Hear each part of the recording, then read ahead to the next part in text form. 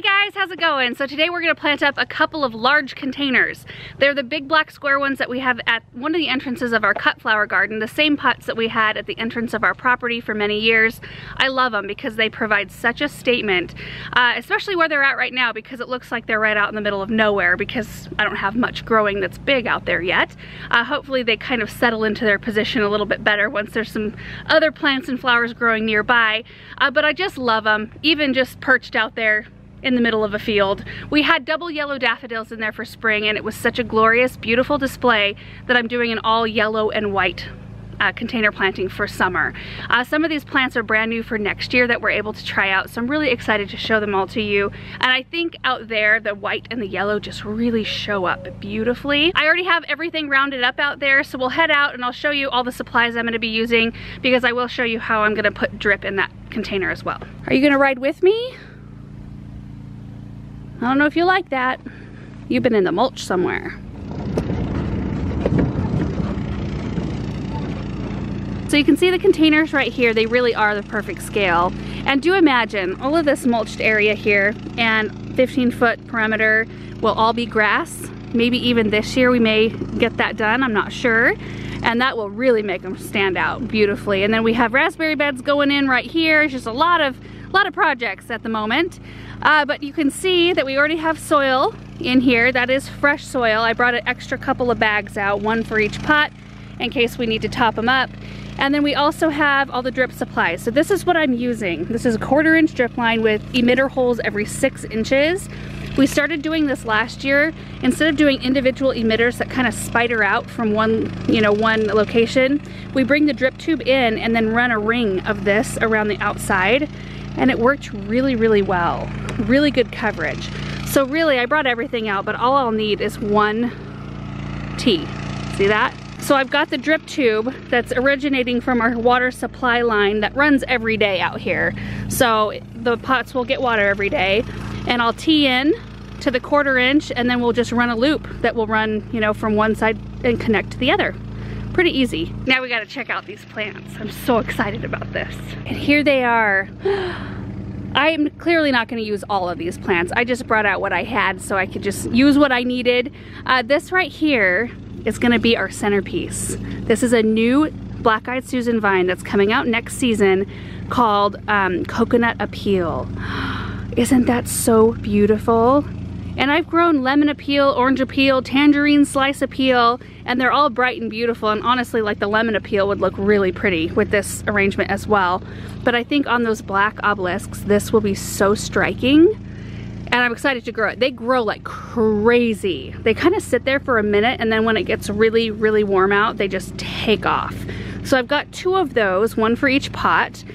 We've got an Angelonia. This is a new one for next year called Cascade Snow. You can see, let's see, let me pull one out. This is a real good one right here. So you can kind of see the growth habit here. It does trail a bit, but it's not like a strict weeper. It doesn't go out the side and then just like take off in a downward motion. It kind of, you can see, kind of grows up and around and undulates. It's a really interesting plant. And I've grown their other Cascade Angelonias, and they do really, really well, even in our heat and in our sun. This is gonna be our big color show right here. This is the Osteospermum, the Bright Lights Yellow. I've been so impressed with the Bright Lights Osteos. I've grown them in containers in the ground. They keep on blooming. They just bloom their heads off no matter where I put them. They can take our hard water. They can take our sun. I'm just a real huge fan of these, and I think this is going to be a really pretty upward growing plant. So we'll have our obelisk in the center with the vine. This will be our next layer, and then some of these cascading ones will be, going over the sides, of course. We've got Supertunia limoncello here, a very soft yellow, almost kind of a whitish Supertunia, and then a lantana for next year called Luscious Citron. I think that these are even prettier in person than they are on the website, to be honest. These have a little bit more of like a softer appearance than on the pictures on the website. They're so beautiful, and they love sun and they love heat, so they will love this location. out here in the full-on sun all day long. White Knight Lobularia, always a good choice, always. One of these plants gets massive. One plant by the end of the season would fill up like the whole area that these plants are sitting in, at least. And then we have a new ageratum for next year called Artist Pearl, which I actually don't think I'm gonna use in this arrangement because I do think it might get swallowed up by some of the other more vigorous growers. I'm gonna try this one somewhere different. But the difference in these new ageratums is that they can withstand the heat and they keep blooming through the summer instead of fizzling out like some of the older varieties. And then I've got a couple Supertunia whites back here. So I'm not really sure what kind of arrangement I'm gonna end up with, except for it's gonna be bright and happy. So we'll tackle the drip system first, and I'll try to get some close-ups, and then we'll probably speed up the planting part. Okay, so this is my water supply line right here. So I'm just gonna take my 1/4 inch T and attach it. And then we'll attach one end of our drip tube to one side of the T. And then I looped it all the way around the obelisk and connected it back to the T. And I did bring some landscape staples out to tack it down if we need to, but typically we don't need to do that in the containers because the plants kind of hold it in place. Once I got my initial loop done here, I decided to tee in again on either side and just run a straight piece of drip tube because I'm gonna have my vine right in the center and I wanted water right at its root system. I think it would have probably been fine had the water run long enough. It would soak into the center and be plenty for this plant, but I didn't really want to risk it. So I just decided to do it this way. Just wanted to show you that. Now I'm gonna do the exact same drip setup in the second container. I'm gonna get them planted, then I'll show you what they look like.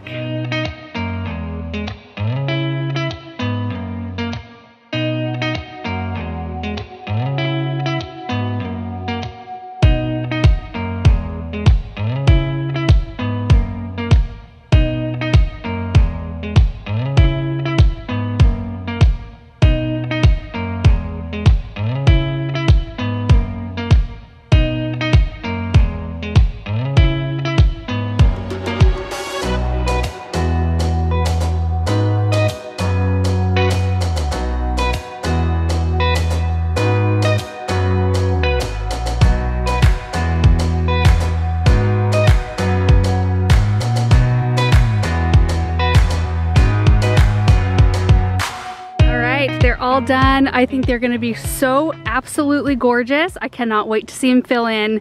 So you can see in the center here, I've got the one Black-Eyed Susan vine. I kind of started to trail it up that way, and I'll really have to stay on it because it will eventually find its way up. But they are so vigorous, those vines, that it'll be probably trailing out over the sides, which I don't mind a little bit of that, but I really want it to kind of like bulk up around the obelisk. And then I used 4 of the osteos, so 1 at every corner of the obelisk, and then 4 of the citron lantanas, so in between each one of the osteos. And then I used 3 of each of the following: Limoncello Supertunia, White Knight Lobularia, and then the Cascade Snow Angelonia. And I just kind of did that same pattern repeat around the perimeter of the container. So the whole thing should just be this bright, sunshiny looking arrangement. And here's the other one right here. I think too, since we decided to paint the fence black in the background, I think that these really light, I mean, though yellow's not light, but white and this bright yellow will really shine. And you know, Aaron popped out here for a few minutes while I was planting and he said, you know, it would look really pretty if we planted a boxwood hedge around the exterior, like the perimeter of the cut flower garden.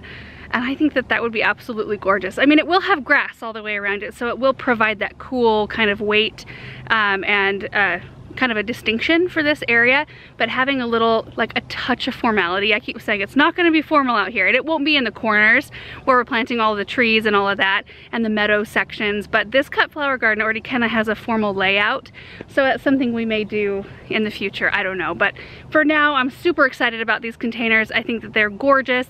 We've moved the Savannah urns to the other entrance over there. I think I'm pointing at them right there. And so we'll probably be planting those up next.